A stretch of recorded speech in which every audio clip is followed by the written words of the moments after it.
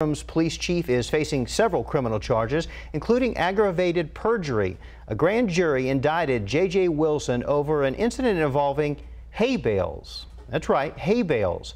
The incident says during a dispute over the hay, Wilson threatened to tow a man's truck and take away another man's license if they did not give the bales to an unnamed woman.